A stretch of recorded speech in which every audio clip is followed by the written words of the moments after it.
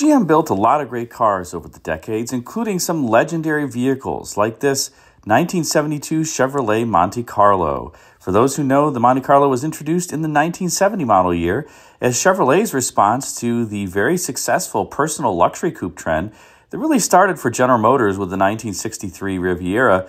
But more recently, Chevrolet was kind of trying to emulate some of the success that Pontiac was having with their Grand Prix, in particular the one that had been introduced for the 1969 model year, which was all new and highly successful. Now, this Monte Carlo, as I mentioned, itself was successful, but part of the reason for Chevrolet's success were the engines that were under hood in many of its vehicles.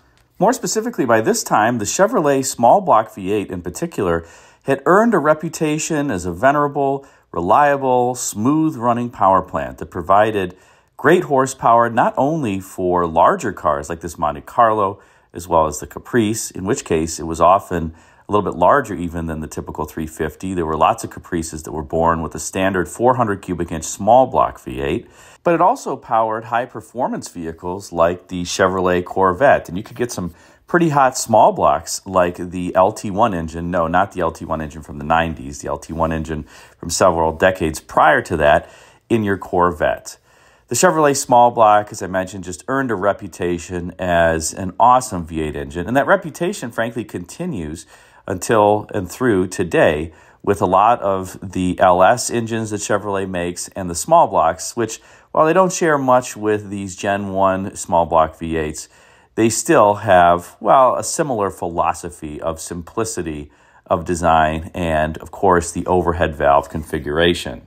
Now, the small block came in all shapes and sizes, all the way from a 262 cubic inch variant that was introduced in the mid-1970s, 1975 and 1976, which was actually smaller, by the way, than the originally introduced small block, which was 265 cubic inches when it came out in 1955. And as I mentioned, the largest small block variant was the 400 cubic inch small block that you see here that found its way under hood in many different Chevrolet vehicles, particularly the Caprice as the standard engine in the 1970s. It was also used in some trucks and vans through the 1981 model year, so you could get that 400 in a number of different configurations.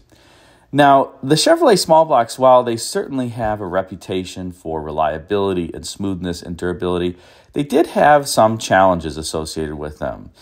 More specifically, some of the small blocks, particularly the 305 cubic inch variants of the mid-late 1970s all the way through the early 1980s, had a reputation for eating their camshafts because the camshafts were not properly made and heat treated, and the lobes would go flat, and you'd have to replace the camshaft in the vehicle in order to restore your full power. So that obviously was not an ideal scenario because that's a pretty big job.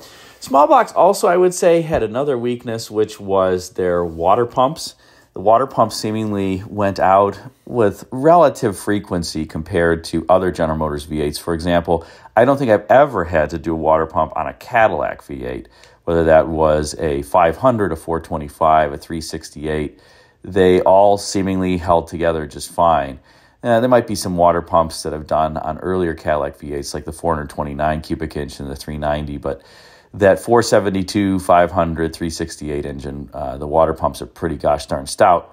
But for whatever reason, the Chevrolet V8, they kind of last maybe about 50,000 miles, 60,000 miles before the bearing starts to go or they start weeping.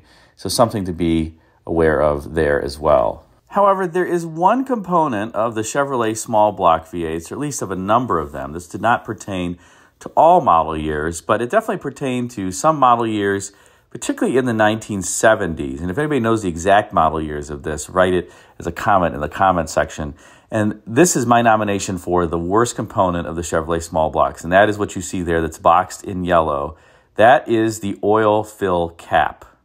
Now, the oil fill cap, you say, what can be so bad about an oil fill cap? Most of them are metal. You twist them off. It's no big deal. You fill the oil. This one, by the way, that you're seeing that's pictured has a kind of tall spout to it. This is a truck application, and it has a brace that you can see in the other yellow box.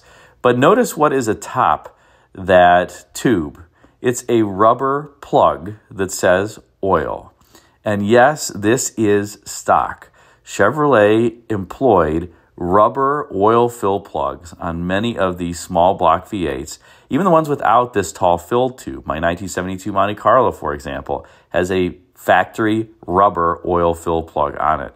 And in order to refresh the engine oil, you remove the rubber plug and dump the oil in. Now, it sounds kind of harmless and not really a big deal, but let's think about what happens to this particular rubber plug and where is it located. It's in the engine bay where it gets lots of thermal cycling because you start your car up, the engine gets hot, you turn your car off, and it cools down, especially in the wintertime. So this rubber fill plug is expanding and contracting and expanding and contracting continuously as you operate the car. And as a consequence, what happens to rubber when it gets hit with a lot of thermal cycles? It tends to harden, right? It basically becomes almost rock hard, if you will.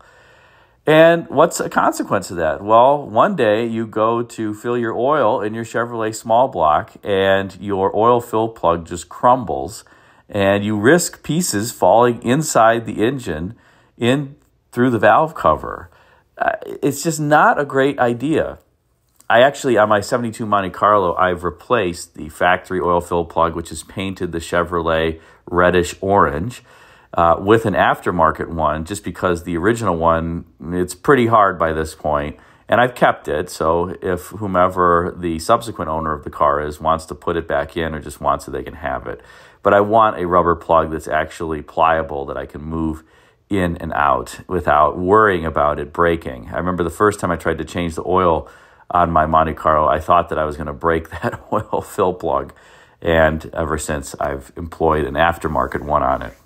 Now, what's interesting too about this oil fill plug, and you can see why I don't care for it, was that this idea did not stop with the Chevrolet small block engine for Chevrolet. They continued on with it for some other engines. And the other one that I can think of off the top of my head is the Chevrolet 60-degree 2.8-liter V6 in some applications, like the J car. Not all applications, but the J cars had, for instance, a rubber oil fill plug once that 2.8-liter V6 was fuel injected. So the 2.8-liter V6 in my Cimarron, for instance, my 1986 Cimarron, has an oil fill plug that is rubber.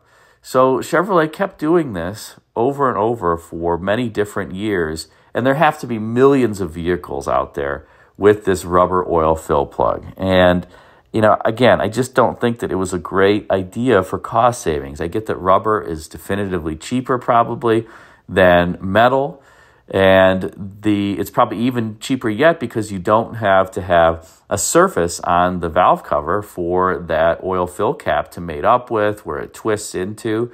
You just have a plug that plugs a hole. That's all that is.